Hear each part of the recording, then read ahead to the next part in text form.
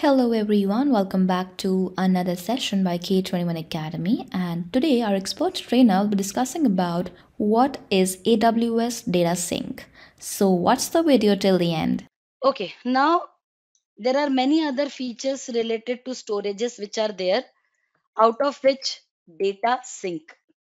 Now, for the purpose of migration, if you want to migrate large amount of data from on-premise servers or from other cloud service providers like from Azure or GCP or Salesforce, from any such other cloud service providers, if you want to move the large amount of data to AWS.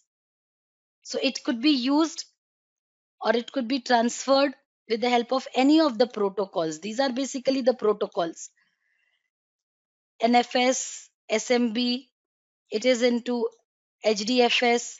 If you want to do the migration, then you need agent to transfer this data in a normal scenario when we are using data sync.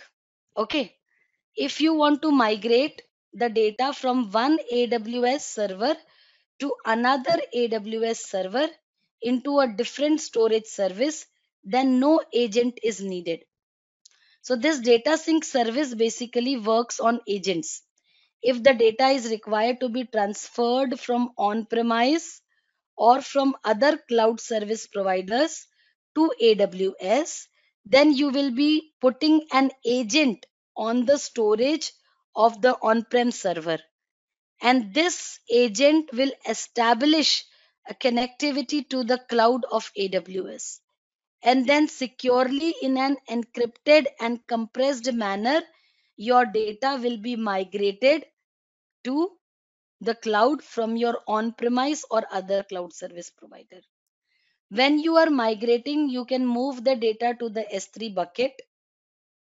You can move the data into EFS, Elastic File System, or you can move the data into FSX. And then FSX can be of any type. It could be a FSX for Windows, FSX for Lustre, FSX for NetApp on tap, FSX for OpenZFS. Any type of FSX is supported. So you can bring the data into any of these services. And you can schedule the sync timing. It could be hourly, daily, or on it can be on weekly basis. So what will happen? One agent will use 10 Gbps of the bandwidth for completing this replication task.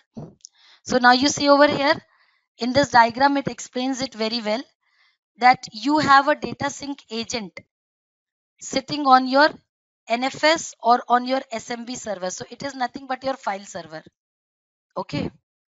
So if there is an file server from where the data is required to be migrated to the cloud, then this agent, which is nothing but a AWS snow cone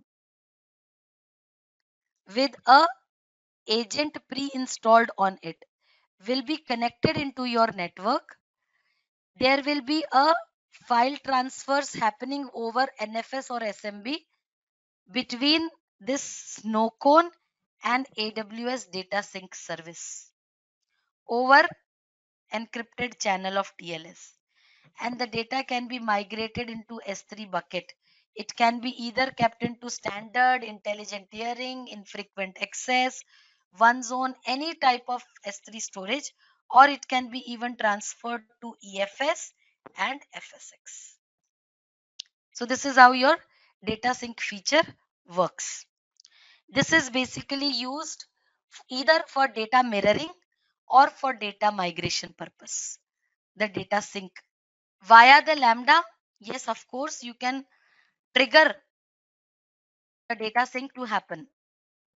If you are not scheduling the replication task on hourly, daily, or weekly basis, then you can set it up a trigger based data replication also. Yes, that is also possible. Data sync when it is happening between on-prem to cloud. And this diagram explains cloud to cloud.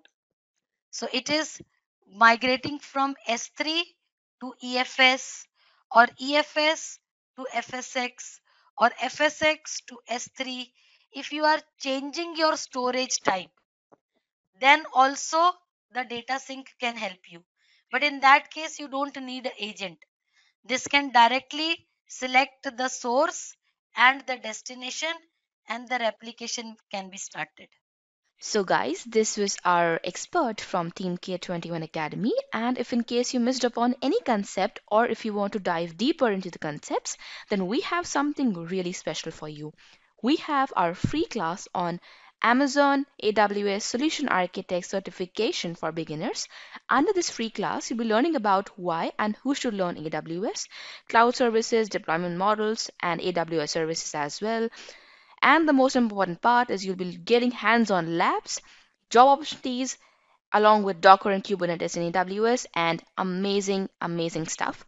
So if you want to register for this free class, all you have to do is just log on to your browser and type k21academy.com/AWS SA02. And after that, you'll be seeing this kind of interface. You just have to click on book your free seat now, select your event date, add your name, your email address, your phone number, and click on yes, save my seat. And after that, you'll be seeing this kind of page. You just have to save this link on the extreme right, add it to your calendars, and I'll see you in the free class. Till then, keep learning.